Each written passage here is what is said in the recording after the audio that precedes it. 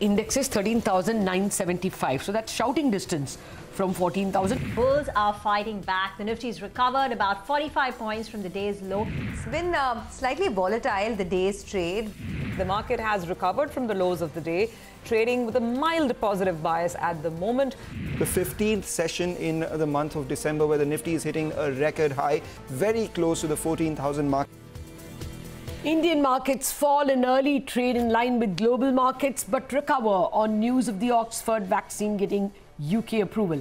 Sensex and Nifty end at record highs. Realty, cement and metal companies shine. Britain clears a COVID-19 vaccine developed by AstraZeneca and Oxford University. Wockhardt and AstraZeneca soar 8% and 2% respectively as the vaccine is to be manufactured in India. Indian authorities go into a huddle and sources say the AstraZeneca vaccine could get approval in India soon. Financials drag markets lower after RBI cautions on the veiled stress in the banking system.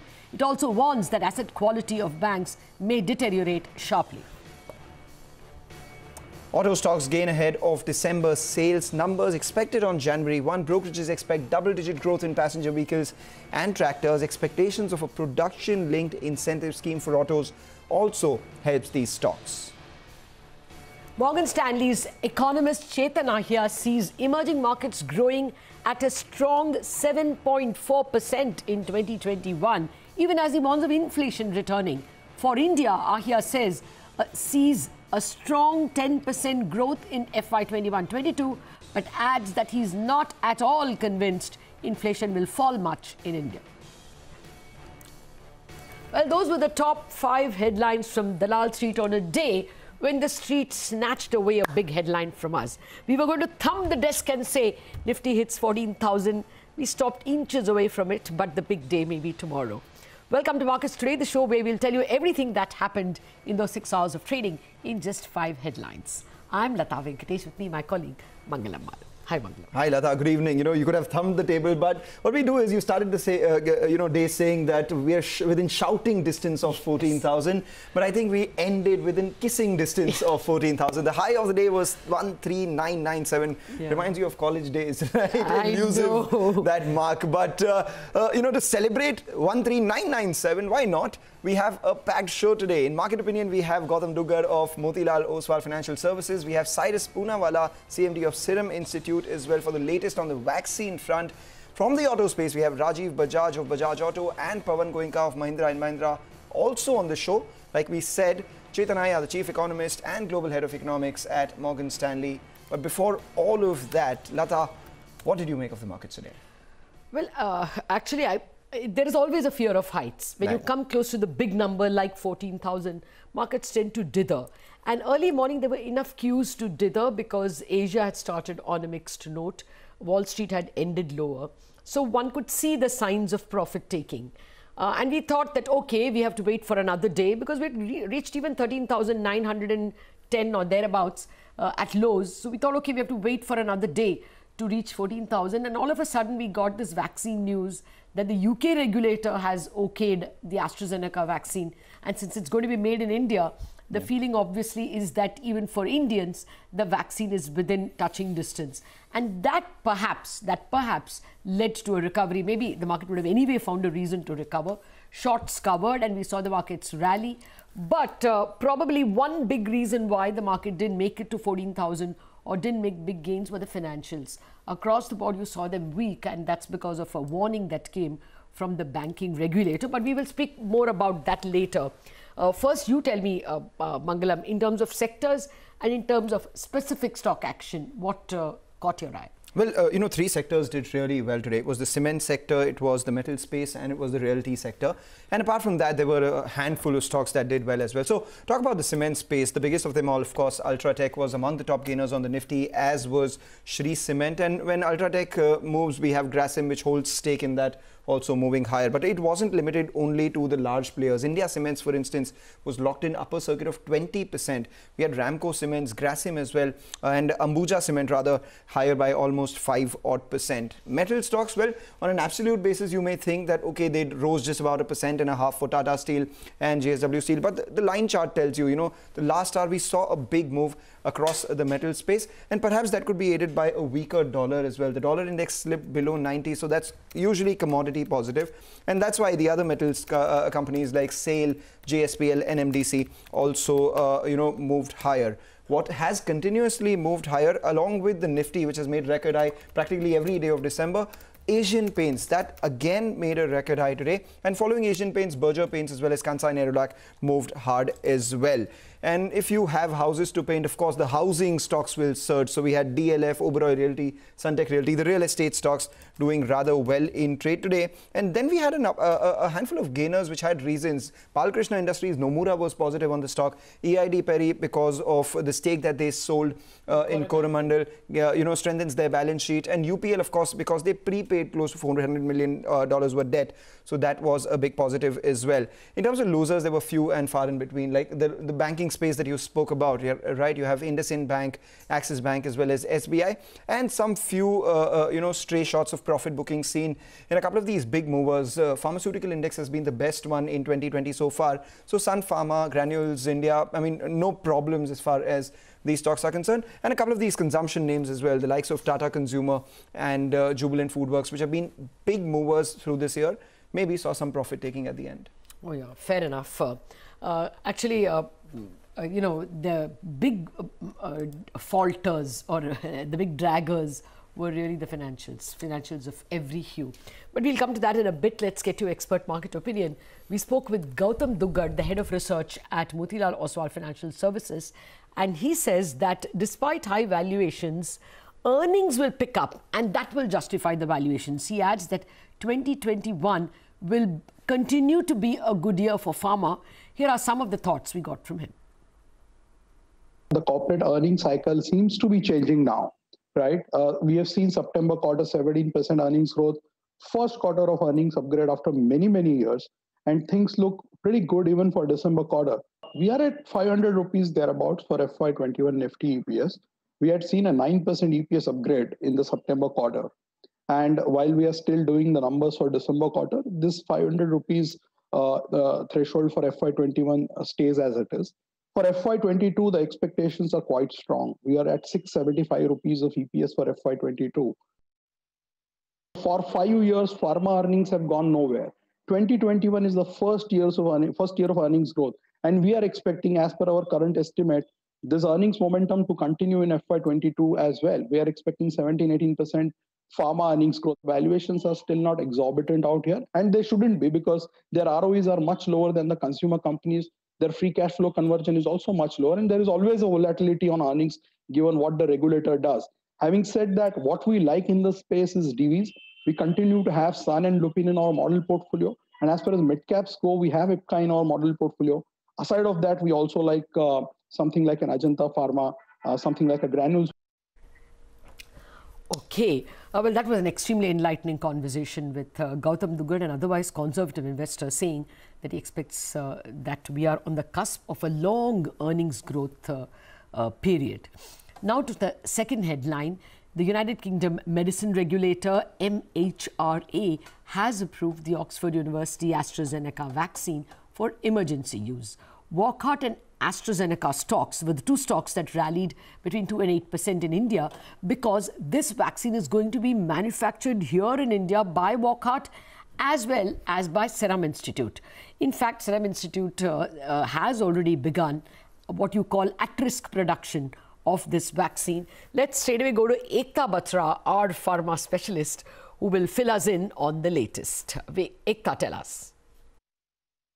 Well, yes, the UK government has approved AstraZeneca and Oxford's vaccine. So for Serum, they spoke to CNBC TV 18 and they said that they expect regulatory approval in India in the next few days. They are in touch with the government on price negotiations and costing, but there is no firm commitment on vaccine requirements as of now from the Indian government. They said that they will not run into losses due to the scale of manufacturing, but it will not probably be very profitable. Separately, Wockhardt would be in focus because of they provide fill and finish work for the vaccine to the UK government. So they will fill the vials of the vaccine and package it for the UK government. Separately, a couple of these stocks such as AstraZeneca would be in focus on hopes that maybe they could gain on possibilities of participation in distribution and manufacturing with their parent company, AstraZeneca?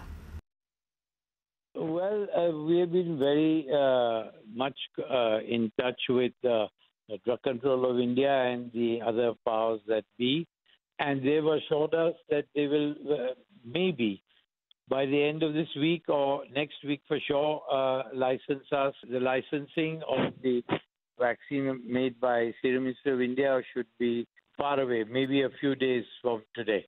And we've got 70 Mr. million Poonawala. doses now ready and licensed, tested the National Control Laboratory, ready for release whenever the drug controller gives us the necessary official approval.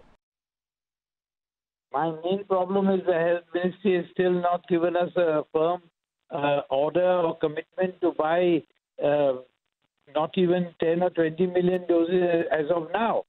So the first question I ask is, when is that order going to be placed, and what will be the states or cities that they would like us to deliver the vaccine? But I don't think it's out of the reach of the Health Ministry and the Government of India. They haven't given us a firm commitment, so I don't want to go on air and make a commitment which is not in our hands. Well, following the approval for emergency use in the UK, the Select Expert Committee in India is now meeting to deliberate upon the approval for Serum Institute's Covishield vaccine. Timsi Jaipuria joins in with the details. Timsi, Serum has already furnished the details that were sought by the committee. What's expected in today's meeting? Well, as we speak, the Subject Expert Committee is right now considering making their presentation. This is the same time that they are presenting their case in front of the Subject Expert Committee for their vaccine candidate, Covishield, which they are developing with Oxford AstraZeneca. And this time they were supposed to put out the efficacy data, try and give more details about the efficacy data. We also understand that sources had told us earlier also that once MHRA, UK MHRA's approval is there, within next 48 hours or so is what Indian government will try and give them the EUA. And for that only this urgent meeting of SEC has been called. As we speak, the meeting is on.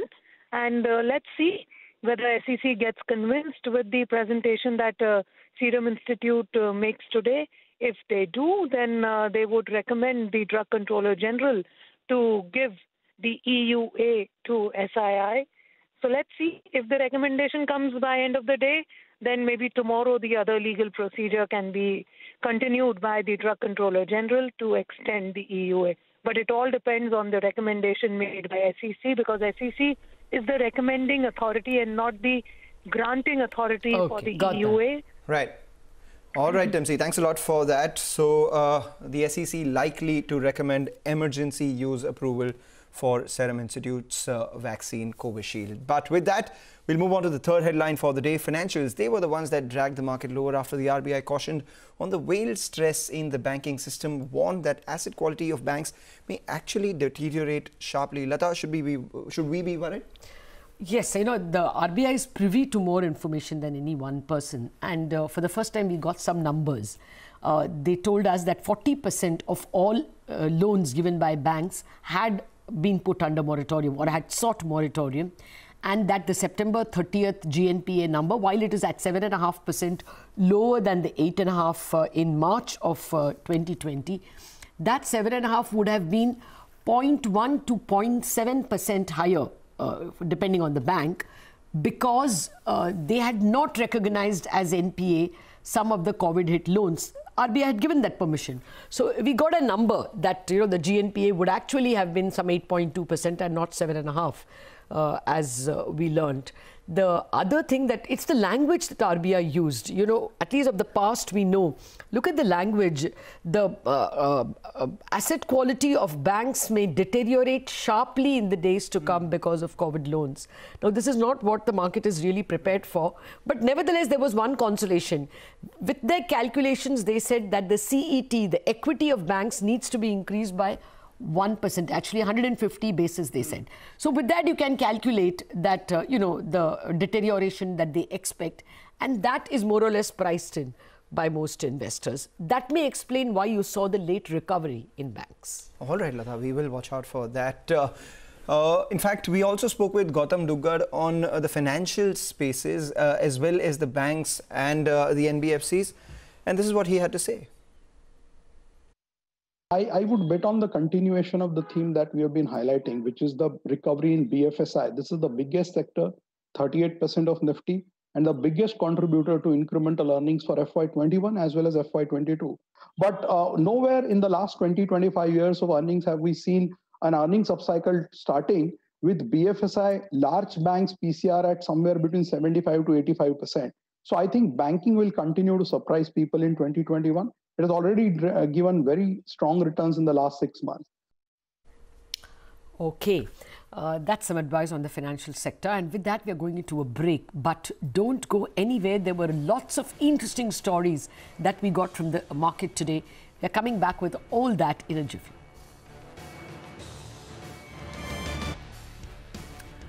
Welcome back to Markets Today. We have told you 3 interesting stories from the markets. Here's the 4th. Auto stocks gained ahead of the December sales numbers, which are expected to be announced on Jan 1st. Brokerages say they expect double-digit growth in passenger vehicles and in tractors. But let me not steal the thunder from Sonia Shah, who has spoken to a number of brokerages, and here are the details.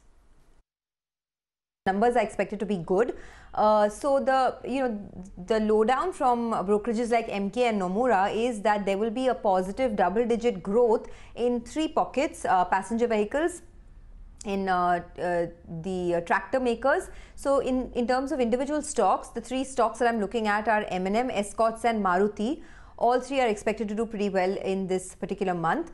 Now, the double-digit growth in passenger vehicles will be on the wholesale dispatches front, and that's also because of the base effect that this space is seeing. Also, channel checks indicate that retails are better year-on-year in the tractor segment, while under a bit of pressure in passenger vehicles and two-wheelers. So, wholesale dispatches are strong, but retail is slightly weak. Now, if you look at individual numbers, Nomura expects Maruti to clock a domestic volume growth of 16.8% year-on-year at about 146,000 units. They forecasted a 28% volume growth for M&M tractors and 12% for utility vehicles.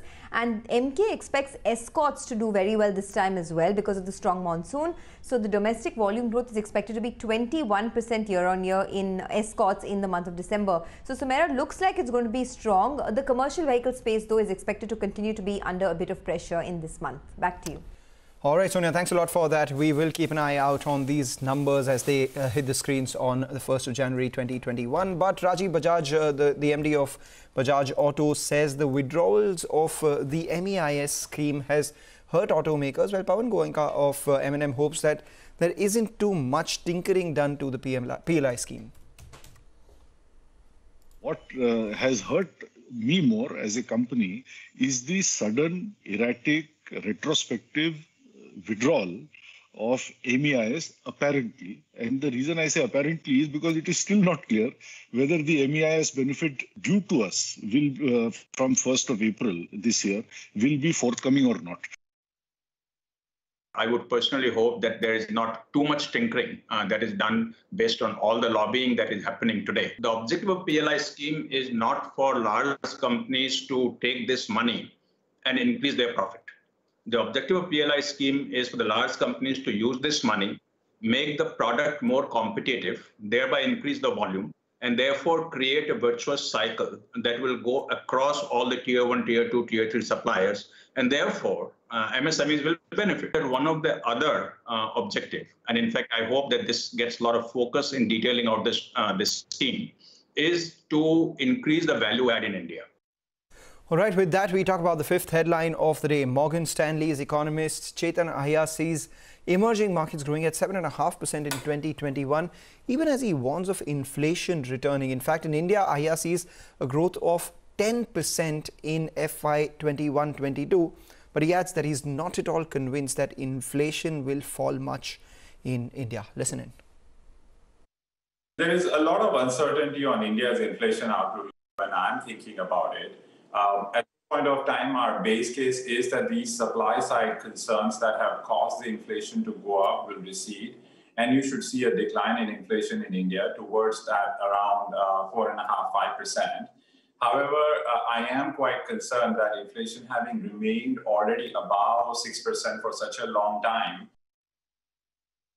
it's still 5.7 for us for FY21, and FY 2022, we're expecting 10% GDP growth. So while we are optimistic about FY21, we are not saying that that base effect will actually result into lower growth in 2022. This is not an endogenous shock. This is an exogenous shock. And B, that the policy response has been so aggressive. We think there will be a V-shaped recovery everywhere, not just the US, but also in India. I think the risks are quite meaningful, and so therefore we are highlighting that. It is very similar to 2003-04 cycle. The big difference, though, is the fact that the speed of the recovery is quite strong. So it is in that context is where I was concerned about that losing control on inflation momentum. The duration for which the recovery will last will probably not be as long as what we had during 2003 to 7. India is running deep negative real interest rates, and they need to kind of take short-term policy rates closer to repo rates first and reduce that magnitude of negative real interest rates that they have and bring down that inflation towards at least below 5%.